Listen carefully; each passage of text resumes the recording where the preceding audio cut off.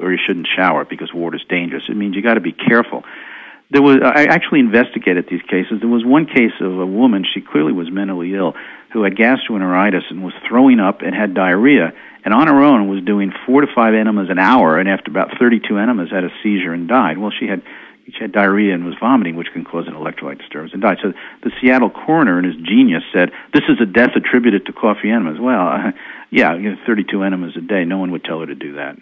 And the other case was a patient with advanced metastatic breast cancer in the liver, the lungs, and the brain, who'd been treated unsuccessfully with chemo and more chemo and more chemo, went to an alternative clinic in Mexico, was doing enemas, and had a seizure and died, but she had brain tumors, and the Seattle coroner could not really say that the coffee enemas had created an electrolyte balance, but claimed that because she was doing enemas, that's what killed her, forgetting the fact that she had widely metastatic breast cancer into every organ in her body and had failed chemotherapy.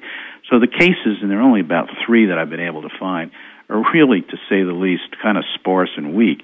And far more people die each day from chemotherapy. These are 3 cases in the last 30 years that I've been able to find, and I've searched the entire world's literature.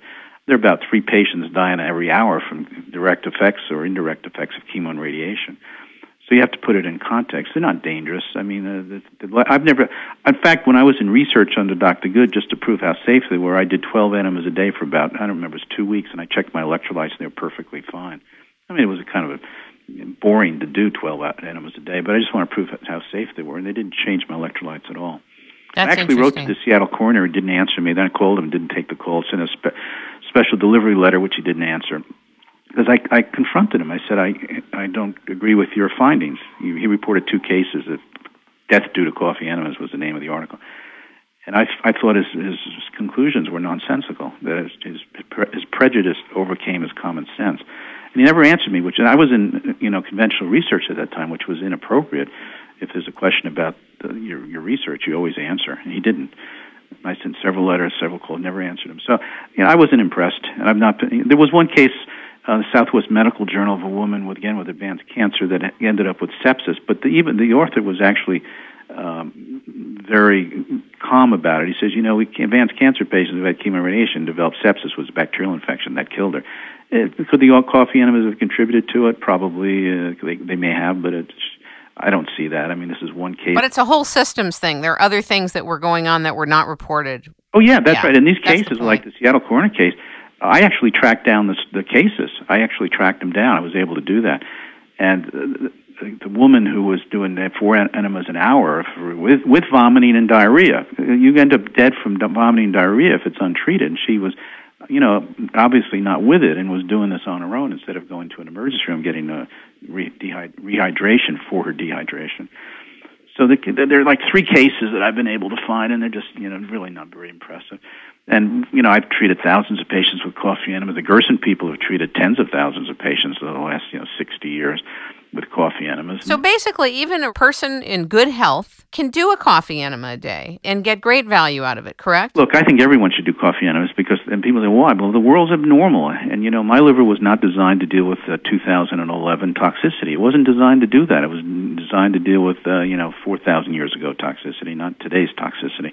And it needs extra things, and I do them. I've done them for 30 years, and I know they help my health. Do you feel better after you do it? Always. I have since the first day I did it under Kelley's direction. I felt better. And, I grew up on junk food. When I was in college, I used to eat Twinkies for lunch. Imagine an adult college student eating Twinkies for lunch. Yeah, I was there. I was doing that. I wasn't raised doing coffee enemas.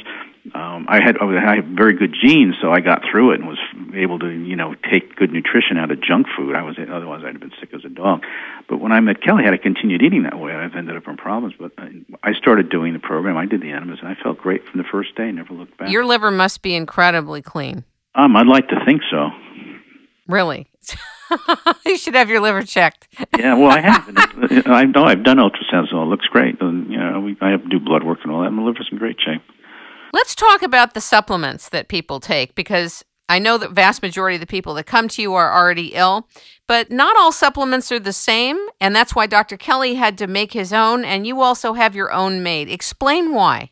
Yeah, first, we're using supplements for a specific reason. We're using it to manipulate the autonomic nervous system. That's the reason we use supplements. In the alternative world, conventional, antioxidants do this. Antioxidant protect against cancer. I don't care about that. I care about what effect each vitamin, mineral, trace element, fat, protein, amino acid has on the autonomic nervous system.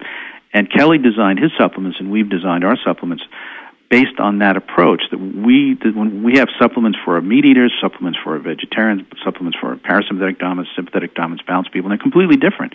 It's like they're different species. And the forms vary. Like the calcium that a sympathetic dominant does best with is different than the calcium that a parasympathetic does best with. And you have to be that precise, otherwise you're going to get cockeyed results. So we designed our own supplements, and we use them very precisely with the goal of bringing the autonomic nervous system into balance. So it's a completely different approach, hypothesis, thesis, theory, than both conventional alternative doctors interested in nutrition employ.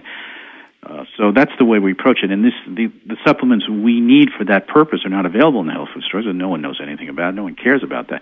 So we had to design our own supplements. And also, most pancreatic enzymes out there commercially over-the-counter as prescription items are not really made very well. And we had to develop our own process for making enzymes, which took a lot of time and money, but they really are made the way we want, and they're made by the process that we use that doesn't. Most enzymes are extracted using very toxic chemicals. Our enzymes are made without the input of any toxic chemicals at all. So we had to find a way to make enzymes that didn't involve using toxic alcohols and really nasty chemicals. And also they're made in New Zealand, am I correct? Yeah, they're made in New Zealand, and we use New Zealand-raised pigs. New Zealand has the strongest laws for raising animals. They never had mad cow, trichinosis, foot and mouth disease. You can eat raw pork in New Zealand if you wanted to. And their animals are all grass-fed. They don't use feedlots. So it's the cleanest stuff. It's the cleanest environment left on Earth, and the cleanest animals with the strictest laws. So that's where we get our pancreatic enzymes, which are made from the pork pancreas. You know, they slaughter the animals for the meat industry, and we just buy their pancreases and use them to make enzymes. Do you think there will be a time when becoming a patient of yours, since you and your associate, Linda, you're the only two people in the country doing what you're doing, the way that you're doing it, using the model and the exact precision of Dr. Kelley's model. Do you think there will come a time when the affordability quotient of becoming a patient will go down, kind of like computers go down over time? Or do you think that there's only so many hours in a day? And well, the thing is, we don't run an assembly line. Right. People say we're not cheap. Well, I'll spend 4 to 5 hours with each new patient. I don't shun it off to a nurse or a physician's assistant or a technician. I do it myself. And when you're dealing with life and death, you really have to know who your patient is, and especially in our situation where people are all over the world, they can't come in just for an office visit if they have a headache. And I have to make quick decisions on management with very sick patients, often over the phone, based on our therapy. It's a lot of time. I mean, I don't want to run an assembly line. I want to give people the time they need, and to do this kind of metabolic therapy really requires time, and any conventional alternative doctor that isn't willing to invest the time really shouldn't be doing this particular therapy. It isn't, chemotherapy is cookbook. You have the little book which has all the doses. This is the cancer, this is the drugs you use, and this is the doses according to weight. And a technician or a nurse can do it. It's just cookbook stuff. And a lot of alternative medicine is the same. Cancer, you give this dose of vitamin C intravenously, et cetera. With us, everything's individualized. It takes a lot of time. You have to explain patients how to do it. I mean, yeah, we could train people how to do it, but, you also have to bond with your patients because you're in the trenches with these folks. You want to know who they are and how they're thinking and, all those things, because their mood, their attitude, all those things play into how they're going to do. Do they have to be a New York resident to become your patient? No, most of my patients are not from New York. We have an international practice. I have patients from Singapore to Israel. And most of them are not from New York. We have New York patients, of course, but most of them are not from New York. They're all over the country. I don't know if they're 50 states, but just about. Do they have to do blood work? Most of the patients we see have been tested, extensively.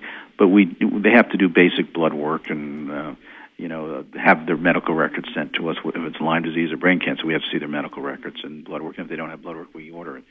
So it's standard doctor-type stuff. And we do scans and all that, but we use them cautiously. CAT scans have a lot of radiation. You got to be careful about overusing them. So we do standard testing in addition to our own testing to determine the metabolic type. It's a very exciting world that you live in. Well, it's never dull, I'll say that. It's a lot of work, but it's never dull. I mean, you have to, this is another thing for other doctors. You really have to work hard to do this because you'll have, 10 patients on 10 different diets. And you got to know the intricacies of every diet and every supplement program. And it sounds overwhelming, but you get good at it. You just know. So but it takes some training. This is not something. I lecture, as you know, and often I'm going to lecture to a group of doctors in late June, and Las Vegas. And often it's frustrating because doctors go to these seminars thinking in 2 hours they're going to learn how to do